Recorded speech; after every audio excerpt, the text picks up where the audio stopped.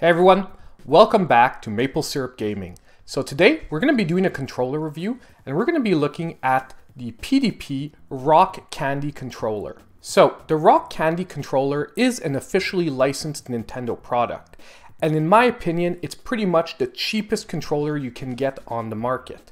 I got this one for only $12 on Amazon. However, its regular price fluctuates generally between $15 to $20. But if you keep an eye out for a sale, you can snag one away for as low as I got it. If you're interested in a budget option controller for your Nintendo Switch, especially like a second player controller, keep watching this review because I think that the PDP Rock Candy controller might be an option for you. So, without further ado, let's take a close-up and take a look at what this controller is offering. First, let's take a look at the box. So, nothing fancy here, just an identification of what the controller is. It's made by PDP and it's officially licensed by Nintendo. If we flip around the box, once again, there's really nothing special. And at the back, you can see that you have quite a variation of colors available for the Rock Candy controller. Now, basically, let's move on and take a look at the controller itself. So in the box, here's what you're getting. You're basically getting the controller with the cable, because as I said earlier, this is a cabled controller. Now, it's important to note that the cable is not USB Type-C, it is a micro USB controller. However, on the positive side, they did put the indentation here in the controller. What that means is that when the cable is plugged in, it is actually quite secure in there and you're not going to rip out the micro USB cable because it actually seats inside the controller, which protects it, which is always a good thing. I like when companies do this because micro USB is always more fragile than USB Type-C, and this sort of remediates that problem without having the extra cost of the USB Type-C. Okay, so now with the cable out of the way, we can take a look at the controller. And the controller itself, the first thing I would be important to note is that it is very, very light. It is not a heavy controller in any way. Having the cable attached does help that a little bit, but overall, if you don't like a light controller, I have to let you know that this one is featherweight. The second thing to note is that this controller is very, very small. If we just for a second move it aside and compare it to the regular sized PDP controller, okay, when you grab it, your fingers are resting nicely on the shoulder buttons. So if you have, man-sized hands, this controller, unfortunately, when you grab it, you see how my finger is sort of over, further up? It doesn't rest as comfortably if you have larger hands. However, for someone with small hands, especially a child, this is actually the controller that my 6-year-old prefers because it's perfectly fitted to her hand size. Other than that though, the controller is pretty decent. The buttons are nice and clicky.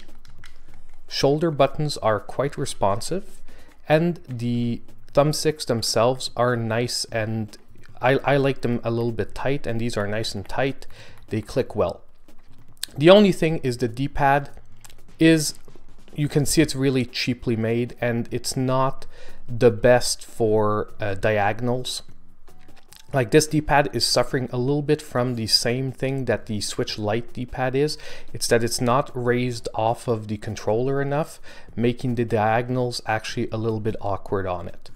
But other than that, it's pretty decent. The last thing to note about this controller is that feature-wise, it is bare bones. It comes with no special features that some third-party controllers sometimes come with. So there's no turbo functionality, there are no buttons at the back, so there's no programmable buttons on it. You're really getting just the bare bones functionality of a controller with all its buttons. It doesn't have rumble either, it does not have NFC compatibility, it does not have gyro control, and obviously being wired, well, it doesn't have a wireless compatibility. So now that we've had a decent overview of the controller, how did it score? Now, for any of you that are new to the channel, I do my scoring out of 55, and I have a regular methodology that I do for all of my controllers. I do have a specific video that explains exactly how I'd go through that process, and if you want to watch it, it's up here for more information, but if not, you'll be getting most of the general points throughout the review. So the first category that we always look at for my controllers are the build quality and overall feel of the controller. And in this controller is going to be scoring a 2 out of 5. Why is it scoring that low? For me, it's because of the size of the controller. But once again, like I said, if you have smaller hands, this could easily be a 3 out of 5, but for my scoring system, I'll be giving it a 2 out of 5. Just because for long gaming sessions, it being so small, the controller really doesn't feel super comfortable in my hand. And at the same time, the material that the controller is made out of, it feels sturdy. I'm not worried about it cracking or breaking the first time I drop the controller, but at the same time, it does feel a little bit cheaper than other third-party controllers. Even PDP's own controllers, the enhanced controllers or the higher grade controllers, they feel a little more sturdy than this controller right here.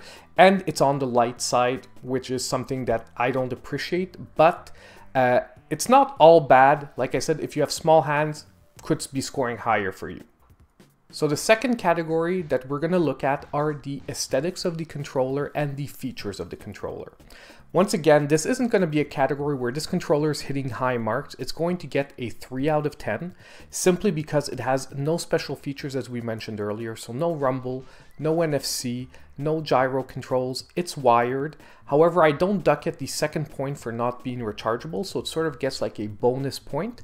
And I'm giving it a couple of extra points for the overall aesthetics because it's not a bad looking controller. And for a controller for this price, I find the look is very decent, and the options of all the colors really allows you to personalize and find a controller that's in your favorite color scheme. So now we get to the most important scores overall, the gaming scores. And as usual, we start with FPS and third-person action games. Now in this category, the controllers are going to be getting a solid 7 out of 10. It's not a great controller for these games, but it's a solid controller. Because overall, it has everything you need to play them, but unfortunately you won't be able to profit from sometimes those extra functionalities, like sometimes having some gyro controls or rumble functionality. And at the same time, it's not replacing it by adding any extra functionalities like sometimes these third-party controllers offer, like the macro buttons or the turbo functionality, which is why I can't score it either any higher than a 7. Now the second category is always 2D platformers and side scrollers. So basically in this category, the controller is going to be getting another solid 7 out of 10. As I said earlier, this isn't the best D-pad in the world, but it's also not the worst. And the diagonals not being that easy to input isn't so bad in these games because if you are inputting them, it's not in a circular motion, it's in a direct motion, and this D-pad actually responds pretty well to that. At the same time, once again, I can't give it any higher than that because we're not getting any of those turbo functions, macro buttons, or anything extra to help me, recommend this controller strongly over the dog face controller that comes with the Switch. But at the same time, it's giving you a decent overall package. Now the third category we're going to look at are 2D fighting games. So we've got our Dragon Ball FighterZ, these are Street Fighter games. Now if this is what you play a lot, this is probably not the controller you're going to want to look at. It's going to be getting a 6 out of 10. Unfortunately, it's a little bit under where I'd like it to be, and that's because of those diagonals on that D-pad.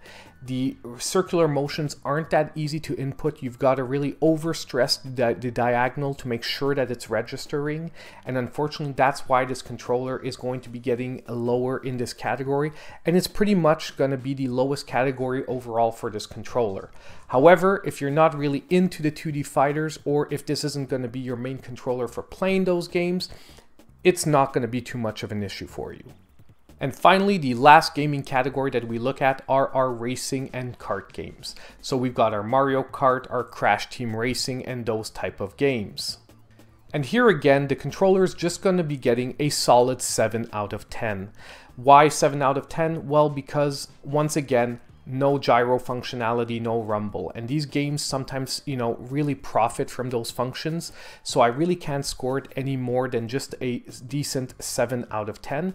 But at the same time, if you offer me this or the dog-faced controller, I would take this controller over the dog-faced one. So overall, it's a decent offering, but it's not great in this category.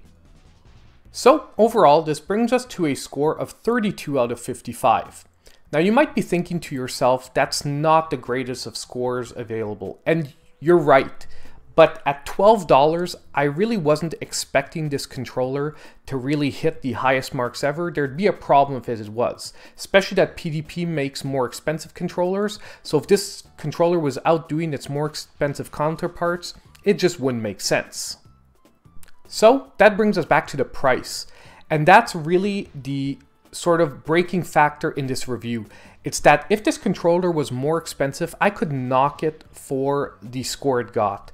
But at 32 out of 55, which honestly, if you look at other controllers I reviewed, isn't that far off some more expensive controllers, I think it's actually a pretty decent offering. And as I said, if you are buying this for a child, or if you just have smaller hands, it actually wins quite a few points in that category. Because some people have trouble with the larger controllers. Like I said, like my youngest, my 6-year-old, she really prefers playing with this because there are some games where she has trouble using the larger controllers. So overall, this controller is actually offering quite a bit for the $12.